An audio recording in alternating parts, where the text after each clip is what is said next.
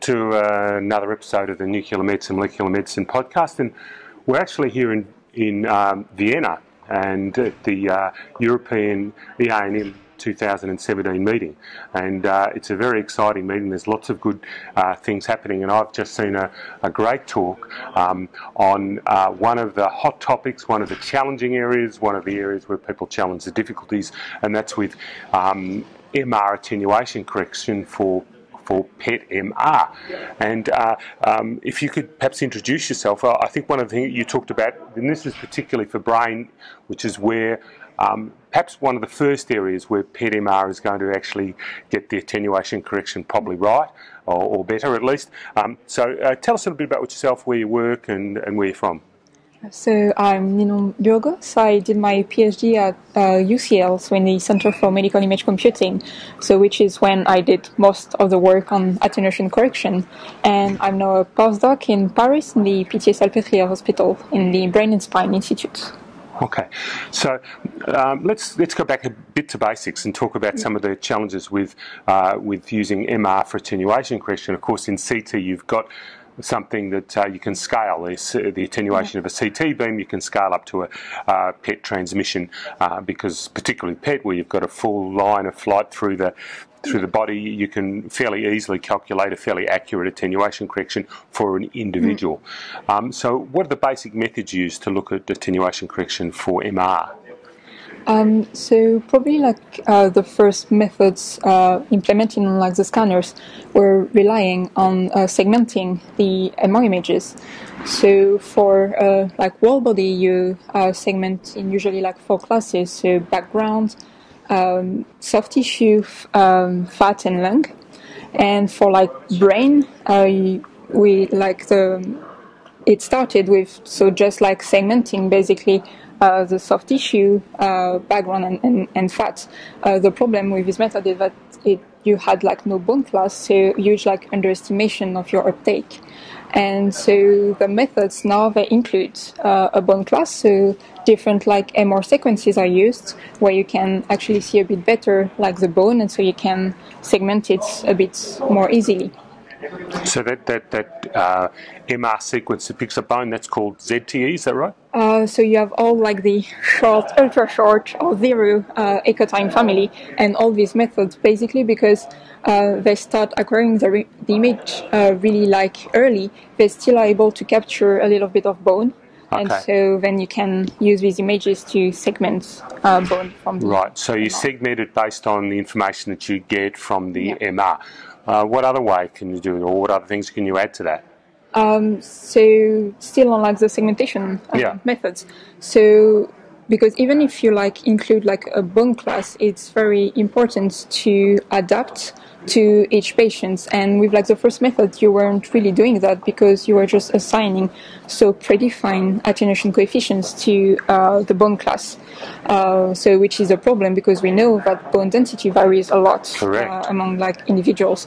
So now methods that rely especially on the ZT and the UT sequences are able to convert the MR intensities to the CT Hounsfield units. So you're able to correct your PET data better and mainly to adapt to each individual. And this is important because the variation in bone attribute a lot of the attenuation in brain studies rather than the soft tissue. Is that correct? Yes, and especially, for example, when you study neurodegenerative diseases, well, you have people that are usually older, and so here, the bone density, especially for example on females, is really different from what you get when you scan 20-year-old people. So you really need to adapt to have really accurate PET uptake.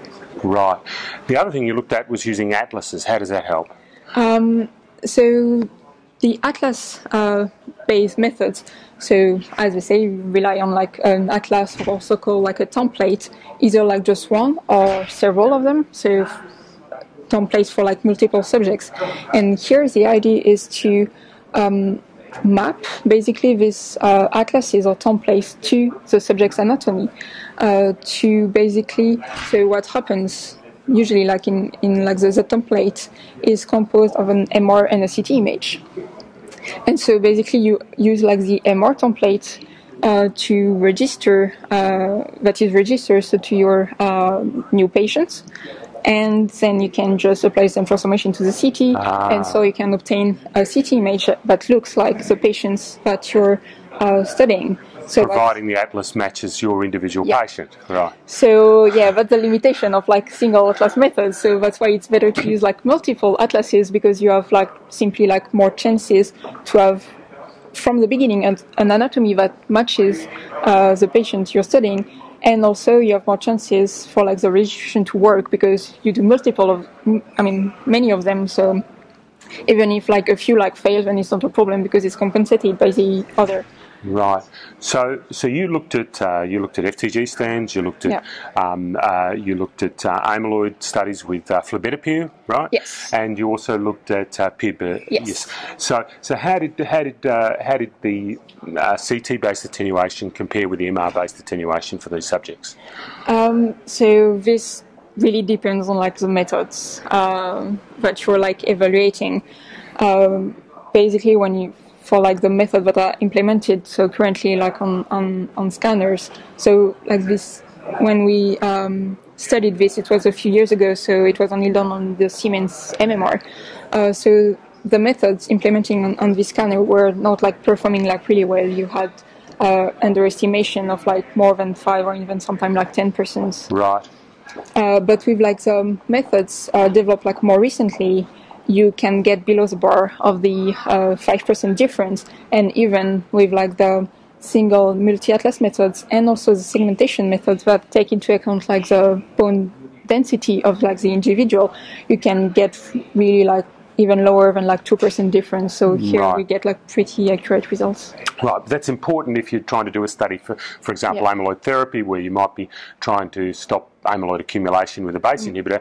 You might only have 1 or 2% adhere, so you might only be looking at 2 or 3% difference in amyloid. So you need to do this very accurately. Yeah. So it isn't just the average though in terms of effectiveness. It's also the outliers. What were the outliers in these? What percentage of patients would not fit in, say, 2 or 3%? What?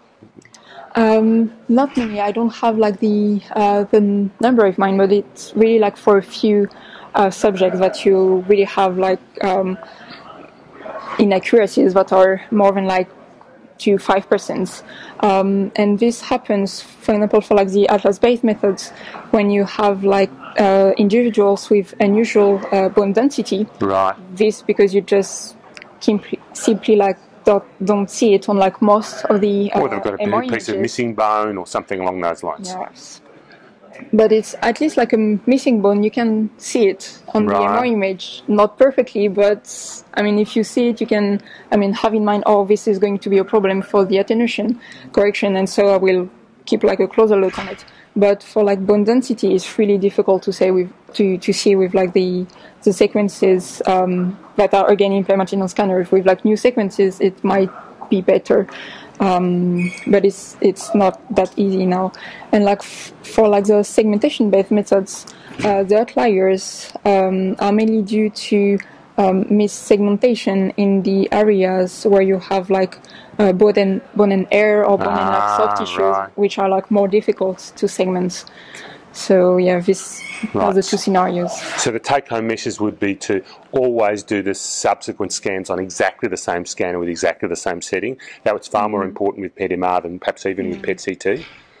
And I think perhaps another take-home message was look at your scan for artefacts straight away. And examine the false mu map, if you like, for any artefacts, and correct that straight away. Would that be a fair comment? Yes, this is really like important. Really, when you look at the PET image, have like the attenuation map like next to it, because you will like be able to see if what you observe, something a bit weird on your PET image, is due to the attenuation correction or not. So this is really important. Well, that's important for visual interpretation, but what about for quantitative interpretation? So here it's like a bit more difficult, and that's I think why it's interesting to like combine different like types of approaches, because for example like atlases could like help like segmentation based methods in the cases where you have like artifacts, things like that, because atlas-based method would be like less sensitive to this type of errors. And on the other hand, segmentation methods can help the atlas-based methods in adapting to the individual. So to me, that's the way to go forward, to really like combine different types of approaches to really like get the best out of the two. And one approach that was segmented Cork was using some of the time of flight information to get a mission and add that into the mix as well. I mean, that looked pretty noisy to me, but maybe it helped in some ways. Yeah, no, it's because the advantage of the what we call like the emission-based method is that we rely a bit less on the MR data, and so if these like MR images are corrupted by artifacts, then emission-based method will be really like less sensitive to that, and so give like better results. But it's still like I think a lot of work to have them really implemented. But with now like better like computing resources and simply like knowledge, I think this is also a really like promising. Right. So do you think we're already at the stage now where you can say for visual interpretation it's okay to use MR attenuation correction? Is it ready? You'd say yes to that? Yes. But again, like when you look at the PET, look at the attenuation map. That's, I think, the way to go forward. But if it's bad, do you think it's worthwhile then giving the patient a CT and then doing fusion and then doing attenuation correction that way? I think that would be like the really like last thing to do. But maybe what could be done is like have maybe fast and easy way to correct for attenuation for like a first look, and then if you see that the method didn't perform well, then maybe offline you can have like methods that perform a bit better, maybe that take a bit more time to compute, but I mean maybe it's worth taking that time. So that's, I mean, I would first try like another MR based method before going to the CT, but yes, there's always like the CT if necessary. Right. Okay. But you think we're there? We think we're progressing. What about for quantitative measurement of amyloid for longitudinal studies? Do you think we're there for now? That's difficult. I think it would be like with like the new methods, so for example the multi-atlas methods or the segmentation-based method, taking into account subject-specific bone density. I think we can trust this kind of methods, but again for like the patients having a usual anatomy, if like the individual has unusual like bone density, I think it's going to be like difficult to really trust the results. Okay, so it'd be useful to know whether a patient had low bone density, or even if they had a bone density study before they had a PET-MR, to see whether they're going to be good candidates for use of the PET-MR. Yeah, or just like simply rely on like the new like MR sequences that allow you to, for example, like the zero echo-time sequences that allow you to know a bit more about the bone density. I think that would be a way to go. Oh, excellent, excellent. So where can people find out a bit more about what you're doing and about this topic? Well, you can look, actually, if you want to try like the methods that I developed during my PhD, it's available online. Okay. It's called like Nifty Web. Gotcha, yeah, I know Nifty Web, yes. So you can simply like basically upload an MR image. We do the computation on our site, and we send you back a pseudocity by email. So that's actually how you can like try the methods. Oh, that's a great idea. Yeah, because we can't share like the MRCT database, so instead we keep it, but we provide like a web service for people to use the methods. Excellent. All right. Thank you very much. That's very useful. Thank you for taking the time, and I really appreciate helping us out with the podcast. Thank you. Thank you.